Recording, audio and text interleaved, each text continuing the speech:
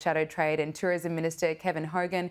Kevin, thank you for your time. Is Penny Wong's visit to China a real turning point for Australia's relationship with Beijing? Well, I think it's good news and it's a good development because, you know, we sell over a third of everything we sell around the world. Over a third of our exports go to China. They've been an important trading partner. Obviously, the relationship has been through a bit of a frosty time where they had that wolf warrior diplomacy. So, look, we want to maintain our sovereignty. We are a separate country. They are a separate country. We need to respect each other's differences as well as the trading relationship that we have. But look, it's a good development. We want to get access back to those markets, and I think the visit this week has been a good thing. How quickly do you expect there will be relief on trade sanctions?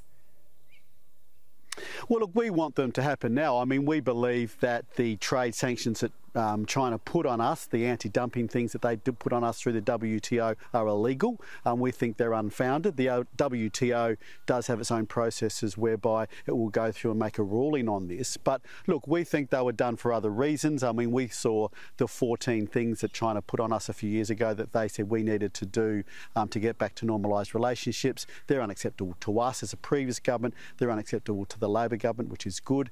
And I think China have realised that. I think it's in the best interest of both China and us that the relationship goes back to the trading relationship that it was. But look, that decision's the Chinese. I mean, we always wanted to keep talking to them. We always wanted to keep trading with them, and they made this decision. So it's their decision to start to relax that, and I hope it's sooner rather than later. The party state masthead China Daily cautioned Canberra to learn the lessons of the coalition government and warned against this anti-China rhetoric. What do you make of that report? Well, look, we don't think it's necessarily anti-China rhetoric. I mean, we need to respect each other's differences. I mean, we are going to agree on a lot of things and we're going to disagree on some things. And when we disagree, we need to be big enough as trading partners and to be neighbours and to have good trading relations to say, look, we disagree on that, but we'll keep our relationship normal in other areas. So, look, I think that's where China's getting. That's where we always were. We always wanted to keep trading. We always wanted to keep an open dialogue. I mean, the best thing you can have if a relationship has a problem, whether it be personal, business or nation to nation, the most important thing I think you need to do, and Australia always wanted to do, was keep talking and keep talking about the issues that we agree on and that we disagree on. So the fact that that dialogue has opened up, albeit smallly, I think is a good thing. We can start talking about the things that we want to do together and the things that we have issues with and keep talking about that stuff. Okay, let's talk about the Liberal Party. This review has found that the Liberal Party is not fit for purpose. How has it reached this point?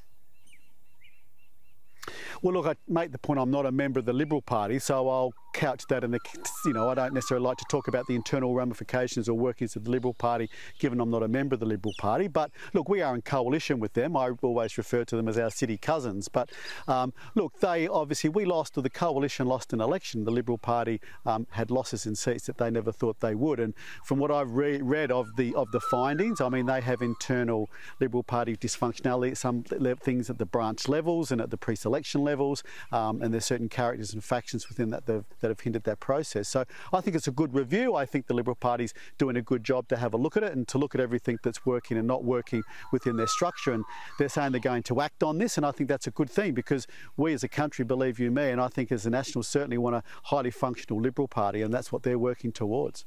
Should faction members be expelled for feuding? Well, look, again, the Liberal Party will look at that, but, they've made the allegation within what I understand the studies looked at, and there's certain people who hindered the pre-selection process. There's certain people, who did things that weren't good for the party and therefore the government of the day. And I think if they expel those people, then that will be their choice. But if they've been very disruptive, it's probably a good thing. Just finally, Kevin Hogan, a cap on the price of gas to deal with the rising energy costs has come into effect. Do you have any concerns about the gas industry? Massive. I think Labor, with what the industry have said are Soviet-style regulations, have really thrown a dice here. And I think Labor, they're now putting in question $32 billion worth of investment. I mean, register that, $32 billion worth of investment in our country is now at risk and may not go ahead.